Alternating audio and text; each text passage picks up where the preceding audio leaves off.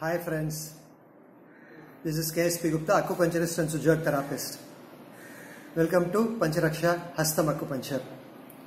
இப்போ ஒரு 6 பொருளை வச்சு நம்ம நோய் எதிர்ப்பு ஆற்றலை சிறப்பாக்கிக்க கூடியதை நம்ம பார்க்க போறோம்.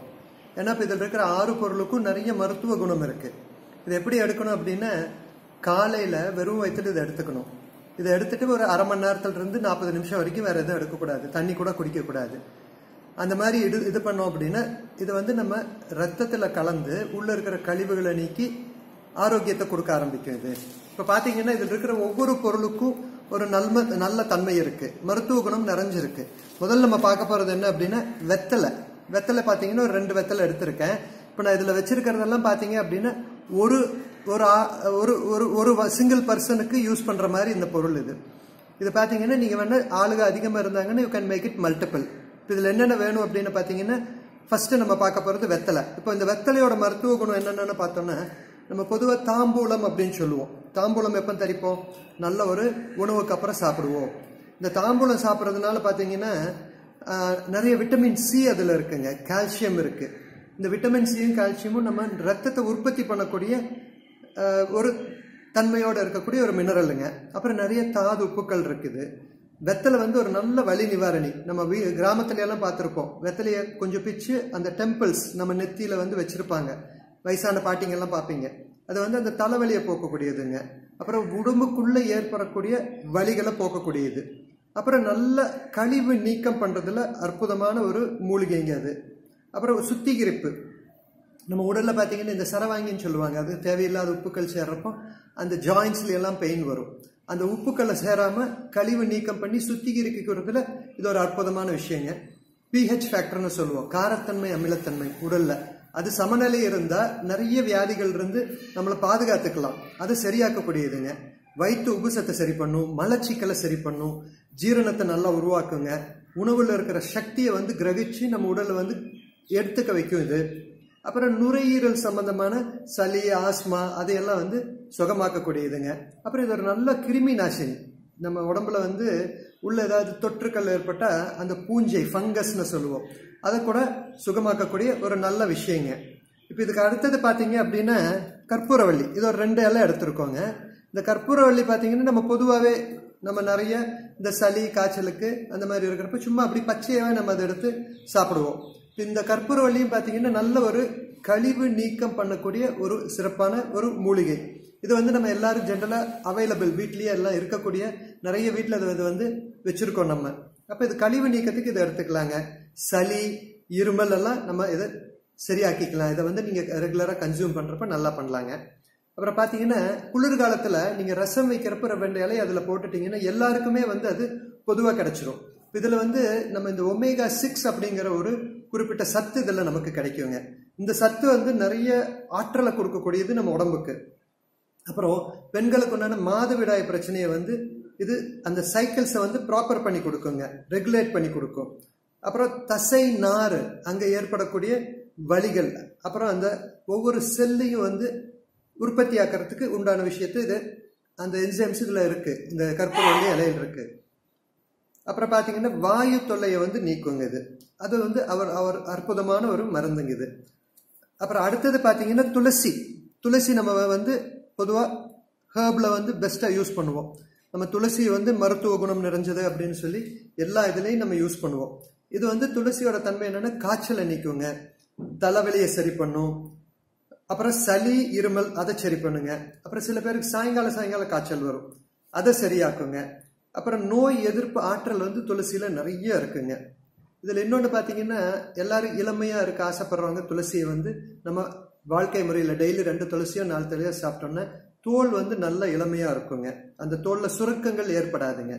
அப்புறம் அந்த படர் தாமரை அப்படின்னு சொல்லுவோம், அது வந்து சரியாக்கக்கூடிய தன்மை இந்த துளசியில் இருக்குங்க. அப்புறம் காயங்களை ஆற்றக்கூடிய சில அமிலங்கள் துளசியில கிடைக்கும். அப்புறம் டிப்ரெஷன், ஸ்ட்ரெஸ், ஆங்ஸைட்டி இந்த மாதிரி நிறைய இருக்கிற விஷயத்தை துளசி வந்து சரியாக்குங்க. ஜென்ரலா டிப்ரெஷன்ல இருக்கிறவங்க 2 துளசி எடுத்து மென்னு சாப்பிட்டாலே அந்த டிப்ரெஷன் வந்து கொஞ்சம் ரிலீவ் ஆக ஆரம்பிச்சிடும். ஏன்னா அதில் இருக்கக்கூடிய சில எண்ணெய், அந்த துளசியில் இருக்கிற எண்ணெய் வந்து அவ்வளோ ஒரு நல்ல விஷயங்க.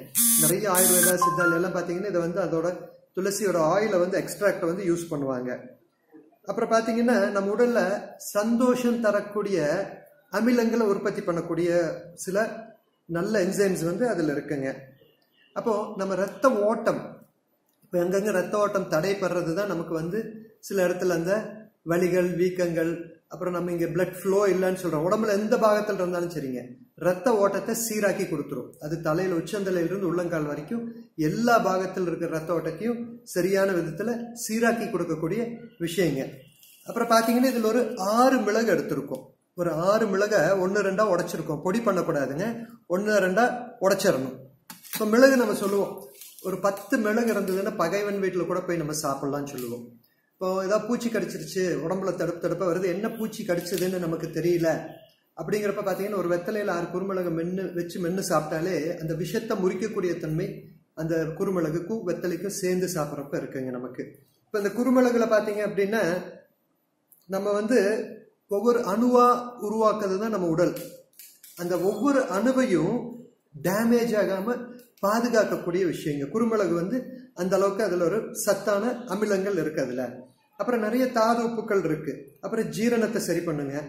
நிறைய பேருக்கு பார்த்தீங்கன்னா வேர்வை சுரபிகள் எல்லாம் அடைச்சிடும். இந்த வேர்வை சுரபி அடைச்சது அப்படின்னா அங்கெல்லாம் கொப்பளங்கள் வர ஆரம்பிச்சிடும் அவங்களுக்கு. அந்த கொப்பளங்கள் வந்ததுன்னா அது புண்ணா மாற ஆரம்பிக்கும். ஸோ இந்த குறுமிளகுகள் இருக்கிற சில தன்மைகள் என்ன பண்ணும் அப்படின்னா அந்த வேர்வை சுரபிகளை ஓப்பன் பண்ணி அதில் இருக்கிற வேர்வையை வெளியேற்றத்துக்கு உண்டான ஒரு வெப்பத்தை கொடுக்குங்க. அப்புறம் பார்த்தீங்க அப்படின்னா வாயு தொல்லையை இது நீக்குங்க, சளி இருமலை நீக்கிரும். அப்புறம் நோய் தொற்று வராமல் நம்மளை பார்த்துக்குங்க. வெளியிலிருந்து வரக்கூடிய அந்த பாக்டீரியா, ஃபங்கஸ், வைரஸ் இதுல எல்லாம் இருந்து நம்மளை பாதுகாக்கக்கூடிய தன்மை வந்து இதில் இருக்குங்க. அப்புறம் அதே மாதிரி சக்தியை கிரகிக்கக்கூடிய தன்மையும் இதில் இருக்குங்க. அதில் முக்கியமாக பார்த்தீங்கன்னா இந்த மூளையோட ஆற்றலை வந்து சிறப்பாக்கி கொடுக்குங்க. அதே மாதிரி பார்த்தீங்கன்னா உடம்புல நீங்கள் சாப்பிட்ட உணவுல இருந்து சக்தியை பிரித்து கிரகிக்கக்கூடிய தன்மையை எடுத்து கொடுக்குங்க. அப்புறம் ஜீரண நீர் உற்பத்திக்கு உண்டான என்சைம்ஸ் அதில் இருக்குங்க. அப்போ உமிழ்நீர் பெருக்கம் நம்ம சொல்கிறோம், உமிழ்நீர் நிறைய ப்ரொடியூஸ் ஆனதான் ஜீரணம் நல்லா ஆகுங்கிறோம். அந்த உமிழ்நீர் பெருக்கத்தை வந்து உண்டாக்குங்க. அப்புறம் தோலுக்கு உண்டான நிறமிகளை கொடுக்குங்க. நிறைய பேர் பார்த்தீங்கன்னா அந்த ஒயிட் கலர் டாட்ஸ் வர்றது அந்த மாதிரி வராமல் இருக்கணும்னா அந்த நிறமிகள் அந்த இது வந்து என்சைம் உடம்புல ப்ரொடியூஸ் ஆகணும்னா மிளகு வந்து அதில் முக்கியமான ஒரு பொருளாக நமக்கு யூஸ் ஆகுதுங்க. அப்புறம் பார்த்தீங்கன்னா உடல் உறுப்பு இயக்கத்தில் தளர்வு ஏற்படுறது பார்க்கின்சன் டிசீஸ்ன்னு சொல்லுவாங்க. ஒரு பிடிமானம் இல்லாமல் இருக்கும், ஒரு கிரிப் இல்லாமல் இருக்கும். அதை வந்து வராமல் தடுக்கக்கூடிய தன்மை மிளகுகள் இருக்குங்க. அப்புறம் ஞாபக மறதி அதை வந்து சரியாக்கக்கூடிய தன்மை அதில் இருக்குங்க. கூடவே பார்த்தீங்கன்னா பல்வலி, கண்வலி இதையெல்லாம் கூட நமக்கு சரியாக்கக்கூடிய தன்மை மிளகுகள் இருக்குங்க. அப்புறம் பார்த்தீங்கன்னா இப்போ நம்ம எடுத்துருக்கிறது 1 இன்ச் இஞ்சி எடுத்திருக்கோம். 1 இன்ச்சு இஞ்சி தோல் எடுத்து வச்சிருக்கோம். நம்ம இதை வந்து கஷாயமாக்குறப்ப இதை லேசாக நம்ம தட்டிக்கிறோம். நம்ம தட்டிட்டு அதை யூஸ் பண்ண போகிறோம். இஞ்சி பார்த்தீங்கன்னா நம்ம இந்திய உணவுல பார்த்தீங்கன்னா எல்லாத்துலேயும் வந்து இஞ்சியை வந்து நம்ம யூஸ் பண்ணுவோம். இஞ்சி வந்து அவ்வளோ ஒரு அற்புதமான ஒரு சிறந்த மருத்துவ குணம் நிறைஞ்சதுங்க. நம்ம இந்தியா மட்டும் இல்லாமல் மேற்கத்திய நாடுகளில் கூட இஞ்சிக்கு வந்து முக்கியத்துவம் கொடுப்பாங்க. அந்த அளவுக்கு இஞ்சி வந்து ஒரு நல்ல இயற்கையான மருத்துவ குணம் நிறைஞ்ச ஒரு பொருளுங்க. இது பார்த்தீங்க அப்படின்னா இஞ்சி வந்து நம்ம சுவாச பாதையில் இருக்கக்கூடிய அந்த அலர்ச்சி அப்படின்னு சொல்றத விட அந்த சளி தேங்கிட்டே இருக்கும். அந்த அலர்ஜி இருந்தால் தான் அந்த சளி தேங்கும். அந்த சளியை வந்து நீக்கக்கூடியதுங்க. அப்புறம் பொதுவாக இஞ்சி வந்து சளி, காய்ச்சல், த்ரோட் இன்ஃபெக்ஷன், தொண்டையில் ஏற்படக்கூடிய புண்களை வந்து ஆற்றக்கூடியதுங்க. ஃபுட் பாய்சன் ஆனால் அதை பிரேக் பண்ணி விடுங்க. ஜீரணத்தை சிறப்பாக்கும், வாயு தொல்லையிலிருந்து நீக்கி கொடுக்குங்க. அப்புறம் இந்த கேன்சரை உண்டாக்கக்கூடிய செல்களை வந்து எதிர்த்து போராடக்கூடிய சக்தி வந்து இஞ்சியில் இருக்குங்க. அப்புறம் இந்த வாந்தி வர்றது, குமட்டல் இதையெல்லாம் சரி பண்ணுங்க. இஞ்சியில் இன்னொரு முக்கியமான ஆற்றல் என்னன்னு பார்த்தீங்கன்னா வலி நிவாரணி. இஞ்சியை வந்து நிறைய பேர் அந்த முட்டி வலி இருக்கிறவங்க வந்து இது பண்ணுவாங்க. நமக்கு பொதுவாகவே இஞ்சியை பார்த்தீங்க அப்படின்னா அந்த முட்டி வலிக்கெல்லாம் பார்த்தீங்கன்னா இந்த சுக்கு பொடியை வந்து இஞ்சியோட இன்னொரு காய வச்ச உருவம் தான் சுக்குங்க. அந்த பொடி எடுத்து பால்லையோ தண்ணிலையோ கலந்து இந்த முழங்கால ஏற்படக்கூடிய வலிகளுக்கு தேய்ச்சிக்குவாங்க. அதை தேய்க்கிறப்ப அந்த வலி வந்து நல்லா ஆகுங்க. அப்புறம் இந்த ஆர்த்ரைட்டிஸ், சரவாங்கின்னு சொல்லுவாங்க, அந்த வலிகளை நீக்கக்கூடிய ஒரு தன்மை வந்து அந்த இஞ்சியில் இருக்கிற எண்ணெயில் இருக்குங்க. அந்த சமயம் ஏற்படக்கூடிய வலி. அப்புறம் பார்த்தீங்கன்னா மாதவிடாயப்போ பிடிப்பு ஏற்படும். நிறைய பெண்களுக்கு வந்து மாதவிடாயப்போ அடி வயிற்றில் ஒரு பிடிப்பு, அந்த வலி அதையெல்லாம் சரியாக்குங்க. அப்புறம் இர்ரெகுலர் பீரியட்ஸை கூட இது சரியாக்கக்கூடிய தன்மை இஞ்சிக்கு இருக்குங்க. அப்புறம் முக்கியமாக நிறைய பேர் ஃபேஸ் பண்ணுறது பார்த்தீங்கன்னா ஒற்றை தலைவலி, மைக்ரைன் ஹெட்ஏக்குன்னு சொல்கிறதுங்க. அதை சரியாக்கக்கூடிய தன்மை கூட இந்த இஞ்சியில் இருக்குங்க. அப்புறம் இருதயத்தை ஆரோக்கியமாக வச்சுக்கோங்க இது. அப்புறம் பார்த்தீங்கன்னா நம்ம சொல்லுவோம் ஜென்ரலாக கொலஸ்ட்ரால், சுகர், பிபி, இன்னைக்கு எல்லாரும் பார்க்குற விஷயங்கள், ஹை பிபி, இது எல்லாமே வராமல் தடுக்கக்கூடிய தன்மை வந்து இதில் இருக்குங்க. அப்புறம் வந்து ரத்த கட்டுன்னு சொல்லுவோம், உள்ளே வந்து ரத்த கட்டாகிறது, உடம்புக்குள்ளே வந்து எங்கேயோ அடிபட்டு ரத்த கட்டாகிறது, அதை சரியாக்கக்கூடிய தன்மை கூட இஞ்சிக்கு இருக்குங்க. அப்புறம் பார்த்தீங்கன்னா வெயிட் லாஸ், உடல் வந்து குறையணுன்னு இருக்கிறவங்க இஞ்சி சாறு எடுத்து தேனில் கலந்து சாப்பிட்றது ஒரு பழக்கமாக வச்சுருக்காங்க. அப்புறம் உடலில் சீரான ரத்த ஓட்டத்தை உண்டாக்குங்க. அப்புறம் இதில் இன்னொன்று முக்கியம் பார்த்தீங்கன்னா நம்ம தோலை வந்து சுருக்கங்கள் இல்லாமல் ஆக்கி இளமையாக இருக்கிறது உண்டான தோலை வந்து சரியாக்குங்க. அதே மாதிரி பிம்பிள்ஸ், பெண்களுக்கு ஏற்படுற பிம்பிள்ஸு, இதில் வந்து நம்ம முடிக்குண்டான சில வளர்ச்சிக்கு உண்டான என்சைம்ஸும் இதில் நிறைய இருக்குங்க.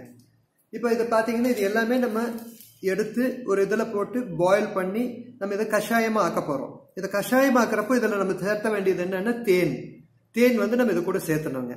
தேன் பார்த்தீங்கன்னா பொதுவாகவே ப்ரீ டைஜஸ்டட் ஃபுட்டுன்னு சொல்லுவோம். முதல்ல தேனியால் செரிக்கப்பட்ட அது உணவுங்க. இப்போ நமக்கு தெரிஞ்ச ஒரு காலத்தில் ஒரு டாக்டர்கிட்ட போகிறோம் அப்படின்னா மருந்தை வந்து பவுடர் ஃபார்மில் கொடுப்பாங்க. இதை வந்து தேனில் கலந்து சாப்பிடுங்க அப்படின்னு சொல்லி சாப்பிட்றப்போ ஒரு ஏஜ் குரூப் பீப்புளுக்கெல்லாம் அது தெரியும். ஒரு சிரப் கொடுப்பாங்க, இந்த பவுடர் கொடுப்பாங்க. அதை வந்து தேனில் கலந்து தான் அந்த மருந்தை சாப்பிட சொல்லுவாங்க. ஏன் அப்படின்னா தேனில் வந்து நீங்கள் எதை கலந்து சாப்பிட்டாலும் அது முதல்ல ஜீரணமான உணவுனால அது வந்து வயிற்றுக்குள்ளே போன உடனே அப்சார்ப் பண்ணி நம்ம பிளட் ஸ்ட்ரீமுக்கு அது போயிருங்க. இது பார்த்தீங்கன்னா தேனோட தனித்தன்மை அப்படின்னு சொல்லி பார்த்தீங்க அப்படின்னா இன்னைக்கு தேன் வந்து நீங்கள் பார்த்து வாங்கணுங்க, சுத்தமான தேனாக வாங்கிக்கணும். என்னென்னா தேனில் வந்து நிறைய அடல்ட்ரேட்டட் ஹனி வந்து நிறைய வருதுங்க. அதை சாப்பிட்றதுக்கு சாப்பிடாமையே இருக்கலாம். இப்போ வந்து தேன் வேண்டாம் அப்படிங்கிறவங்க இந்த இடத்துல நீங்கள் கரும்பு சர்க்கரையை யூஸ் பண்ணிக்கலாம். இப்போ இந்த தேனோட ப்ராப்பர்ட்டிஸ் எல்லாம் என்னென்னு பார்த்தீங்கன்னா இருமல், சளி இதை சரியாக்கக்கூடியதுங்க. தேனில் நிறைய தாதுப்புக்கள் இருக்குங்க. It contains lot of iron. ரத்த சோகை இருக்கிறவங்களாம் மாதுளம்பழம் ஜூஸில் வந்து தேனை கலந்து சாப்பிட்டாங்கன்னா நல்லா அதில் வந்து ஒரு ஆர்பிசிஸ் ப்ரொடக்ஷனுக்கு வந்து அது நல்ல ஒரு உபயோகமாக இருக்குன்னு சொல்லுவோம். அப்புறம் உள்ள காயங்கள் அதை சரி பண்ணுங்க. அதே மாதிரி வெளிக்காயங்கள், தீப்புண்ணெல்லாம் பட்டுச்சுன்னா நமக்கு பொதுவாக பார்க்குறோம் தேனை தான் வந்து அங்கே தேய்ச்சி விடுவாங்க. அந்த மாதிரி வெளிக்காயங்களை தேனை தேய்க்கிறப்போ நல்லா ஆகுங்க. உள்ளே பார்த்தீங்கன்னா உள்ள ஆகக்கூடிய சில காயங்களையும் தேன் வந்து சரியாக்குங்க. அப்புறம் வேண்டாத கொழுப்பை வந்து வெளியேற்றக்கூடிய தன்மை தேனுக்கு இருக்குங்க. அப்புறம் இது வந்து தேன் வந்து ஒரு டோட்டல் எனர்ஜி சோர்ஸ். எப்பெல்லாம் நீங்கள் லோவாக இருக்கீங்களோ அப்போ வந்து ஒரு டம்ளர் தண்ணியில் பிளெயின் வாட்டரில் ஒரு ஸ்பூன் தேனும் ஒரு அரை எலுமிச்சம்பழமும் ஒரு கல் உப்பும் போட்டு நீங்கள் எடுத்துக்கிட்டிங்கன்னா உடனே வந்து நீங்கள் சார்ஜ் ஆயிடுவீங்க. நல்ல ஒரு எனர்ஜி சோர்ஸாக இது கிடைக்குங்க நமக்கு. அப்புறம் இதில் வந்து கால்சியம் இருக்கிறதுனால எலும்புக்கு நல்ல வலிமை கொடுக்குங்க. வளர்கிற குழந்தைக்கு தேன் வந்து தினமும் ஒரு ஸ்பூனோ 2 ஸ்பூனோ கொடுத்தீங்கன்னா வளர்கிற குழந்தைங்களுக்கு அந்த எலும்பில் வந்து நல்ல ஒரு வளர்ச்சியை கொடுக்கக்கூடியதுங்க. அப்புறம் இந்த நிறைய பேருக்கு நகமெல்லாம் பார்த்தீங்கன்னா சொத்தையாகும், லேசாக இருக்கும். அதுக்கும் வந்து தேன் கொடுத்தீங்க அப்படின்னா அதெல்லாம் திருப்பி நல்லாக ஆரம்பிச்சிருங்க. அப்புறம் நோய் எதிர்ப்பாற்றல் நிறைய கொடுக்குங்க. இம்யூன் சிஸ்டம் பூஸ்டர் இது. அதே மாதிரி பார்த்தீங்கன்னா இருதயத்துக்கு பலம் கொடுக்குங்க. அப்புறம் ஆஸ்மா சம்மந்தமாக இருக்கிற சில விஷயங்களை சரியாக்கக்கூடிய தன்மை இதில் இருக்குங்க. அப்புறம் தோலுக்கு வந்து ரொம்ப நல்ல விஷயம், அது முதல்ல பார்த்துட்டோம் நம்ம. அப்புறம் வறண்ட சருமம் இதை வந்து சரியாக்குங்க. ஸோ இந்த மாதிரி இந்த எல்லா பொருளுமே பார்த்தீங்க அப்படின்னா ஒரு நல்ல கூட்டு இதாக எடுத்து நம்ம இதை சேர்த்தி ஒரு கஷாயமாக எடுக்க போகிறோங்க. இப்போ இது வந்து இந்த காலத்துக்கு மட்டும் கிடையாதுங்க, எப்பவுமே ரெகுலராகவே உங்களோட வாரத்தில் ஒரு வாட்டி உங்கள் டயட்டில் இது இருக்கிற மாதிரி பார்த்துக்கோங்க. அது கூட காலையில் நீங்கள் எடுத்து இப்போ வீட்டில் 4 பேர் இருக்கீங்களா, மேக் இட் மல்டிபிள். இப்போ நான் வந்து ஒரு ஆளுக்கு நான் பண்ணுறேன், நீங்கள் வேணும் அப்படின்னு எவ்வளோ பேர் இருக்கீங்களோ அதுக்கு உண்டான மல்டிபிள்ஸை நீங்கள் பண்ணிக்கலாம். இப்போ இதை வந்து ரெகுலராகவே நீங்கள் கன்சியூம் பண்ணுங்கள். இப்போ இந்த காலத்துக்கு நல்ல, இப்போ நம்ம வந்து நோய் எதிர்ப்பாற்றல் இந்த சமயம் நிறைய வேணும் அப்படின்னு நம்ம பார்க்கறதுக்கு இல்லாமல் ரெகுலராகவே மாதத்துக்கு ஒவ்வொரு சாட்டர்டே சண்டே வீக்கெண்டில் எல்லா குழந்தைங்கள்லாம் வீட்டில் இருக்கிற அன்னைக்கு மார்னிங் ஒரு இதை சூப்பாக பண்ணி கொடுங்க. இது ஒரு ட்ரிங்காகவே கொடுங்க, ஒரு ஹெல்த் ட்ரிங்காக கொடுங்க, நல்லா வார்மாக கொடுங்க. குடிக்கிறப்ப பார்த்தீங்கன்னா இயற்கையாகவே அப்பப்போ சேரக்கூடிய கழிவுகள் அப்பப்போ இது வெளியே போயிருங்க. இப்போ இந்த மாதிரி நோய் தொற்று பரவி இருக்கிற சமயத்தில் பார்த்தீங்கன்னா வாரத்துக்கு 2 வாட்டி கூட இதை வந்து நீங்கள் யூஸ் பண்ணிக்கலாம். இப்போ நமக்கு இது என்ன வேணும் அப்படின்னா இதை கஷாயமாக்கிறதுக்கு பார்த்தீங்கன்னா நமக்கு ஒரு 2 டம்ளர் தண்ணி வேணும். இதில் இந்த 2 டம்ளர் தண்ணி பார்த்தீங்க அப்படின்னா ஒரு பவுலில் ஊற்றிக்கிறோங்க. இது எல்லாமே நம்ம இதில் போட போகிறோம். 2 வெத்தலையை போடுறோம், 2 கற்பூரவள்ளி இலையை போடுறோம், ஒரு 10 துளசியை போடுறோம், இஞ்சி போடுறோம், இந்த மிளகையும் இதில் சேர்த்திடுறோம். ஒரு 6 மிளகையும் இதில் வந்து சேர்த்திடுறோம். இப்போ இது வந்து நம்ம 2 டம்ளர் தண்ணியை வந்து 1 டம்ளராக இதை ஆக்கணும். இந்த 2 டம்ளர் தண்ணியை வந்து சுண்ட வச்சு 1 டம்ளராக ஆக்க போகிறோம். இப்போ இதை எப்படி செய்ய போகிறோம் அப்படின்னு நம்ம பார்க்குறோம். அதை பார்த்துட்டு எப்படி அப்புறம் தேன் கலந்து எடுத்துக்கணுங்கிற விஷயத்த இது பாயில் ஆனவுடனே உங்களுக்கு நான் காட்ட போகிறேன். இப்போ இந்த மாதிரி எல்லா இலையெல்லாம் பிச்சு போட்டுட்டு அந்த இஞ்சி லேசை தட்டி போட்டுட்டு லோ ஃப்ளேமில் ஒரு தட்டு வச்சு மூடி வச்சிருங்க. அது நல்லா கொதிச்சு அந்த ஜூஸஸ் எல்லாம் அந்த தண்ணியில் இறங்குற வரைக்கும் கொதிக்கட்டும். இப்போ பார்த்தீங்கன்னா இது வந்து நல்லா கொதிக்க ஆரம்பிச்சிருச்சு. லோ ஃப்ளேமில் கொதிக்க வச்சிங்கன்னா அதோட எசன்ஸ் எல்லாமே இது மாதிரி மூடி வச்சு பண்ணுறப்போ அதுக்குள்ளே எல்லாமே எசன்ஸ் இறங்கிடுங்க. இப்போ பாருங்க, இது வந்து நல்லா பாயில் ஆகி அதோட எசன்ஸ் எல்லாம் நமக்கு உள்ளே வந்துருச்சு. பொதுவாக இப்படி திறந்து வைக்க வேண்டாங்க, நீங்கள் அப்படியே ஃபில்டர் பண்ணி கன்சியூம் பண்ணுற மாதிரி இருக்கணும். இதில் பார்த்தீங்க அப்படின்னா குடிக்கிற சூடு வர்றப்ப தான் தேனை கலக்கணுங்க. கொதிக்க இருக்கிறப்போ நம்ம தேனை கலக்கக்கூடாது, ஏன்னா தேனோட ப்ராப்பர்ட்டிஸ் போயிடும். இப்போ பார்த்தீங்கன்னா நமக்கு இப்போ குடிக்கிற சூடு வந்துருச்சுங்க. இப்போ இதில் பார்த்தீங்கன்னா நமக்கு தேன், இது வந்து நல்ல சுத்தமான தேன் வந்து நீங்கள் யூஸ் பண்ணலாம். இப்போ இந்த தேன் பார்த்தீங்கன்னா நமக்கு தேவையான அளவு எடுத்துக்கலாம். எனக்கு தேன் வேண்டாம் அப்படின்னு இருக்கிறவங்க வந்து நீங்கள் கரும்பு சர்க்கரைக்கு நாட்டு சர்க்கரைக்கும் போய்க்கலாம். இப்போ நான் வந்து இந்த சின்ன ஸ்பூனுக்கு வந்து 2 ஸ்பூன் போடுறேங்க. உங்களுக்கு எவ்வளோ தேவை இருந்தாலும் நீங்கள் எடுத்துக்கலாம். அதே மாதிரி இதுலேயும் இப்போ நான் வந்து 2 கிளாஸில் இதை மாற்ற போகிறேன். அதனால் இப்போ இது குடிக்கிற சூடு வந்ததுக்கப்புறம் நான் இந்த தேனை வந்து நான் வந்து இதில் ஆட் பண்ணுறேன். இப்போ இது பார்த்தீங்க அப்படின்னா ஸ்டெயின் ஆயிருச்சு, நல்லா குடிக்கிற சூடுக்கு வந்துருச்சு. இப்போ நம்ம இதை வந்து ஸ்டெயின் பண்ணுறோம். நமக்கு வேணுங்கிற அளவு இதை நம்ம ஸ்டெயின் பண்ணிக்கிறோம்.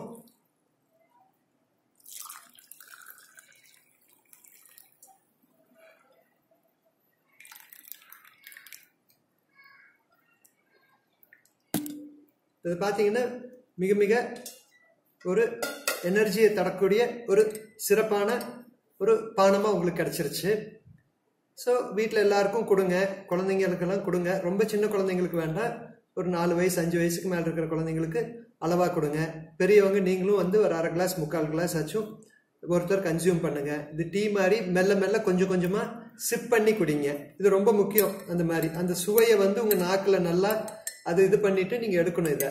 அப்போ தான் உங்களுக்கு வந்து அந்த சுவை நரம்புகள் நம்ம வாயில் உமிழ்நீர் படுறப்ப நமக்கு ஜீரணம் வந்து ஆரம்பிச்சிடும். அதனால் இந்த அற்புதமான இயற்கையான ஒரு விஷயத்தை எடுத்து எல்லோரும் ஆரோக்கியமாக இருக்க வாழ்த்துக்கள். Stay home, stay safe.